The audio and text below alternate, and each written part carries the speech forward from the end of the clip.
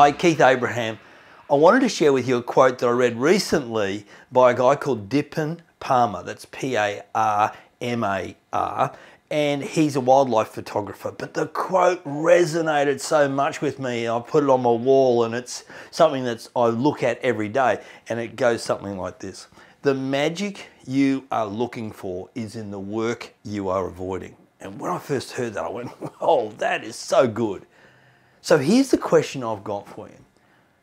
What work are you avoiding? What work are you avoiding in your relationships, or in your career, or in your health, or in your finances? What are you avoiding? What work are you avoiding? And I suppose it even goes back one step further. And remember what the quote is, the magic you are looking for is in the work you are avoiding. Let's take those in two parts. The magic you are looking for. So let me ask you this question. What magic are you looking for when it comes to your relationships, your health, your finances, your business, your career? What magic are you looking for?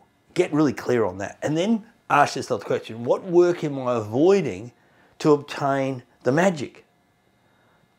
So take some time to think a little bit about what's the magic for you in those areas of your life? And then what's the work you're avoiding? Because at the end of the day, the reason why most people don't achieve their goals is because they don't do the work. Often I mentor and coach lots of people, and they say, I want to achieve this, Keith. I go, great, this is what you need to do. And they go, okay, yep, I'll go and do that.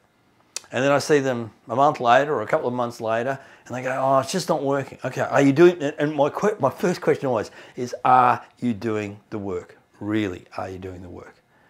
And when they think about it and ponder it, and they go, no, I've just been busy being busy. I've just been busy thinking about doing the work rather than actually doing the work. I trust that quote resonates with you as well as it has with me. So what work are you avoiding to move yourself towards what you want, what's important, what matters, and what's going to make a difference to you and to the people who mean the world to you? I'm Keith Abraham. Thanks very much for watching this video. Bye now.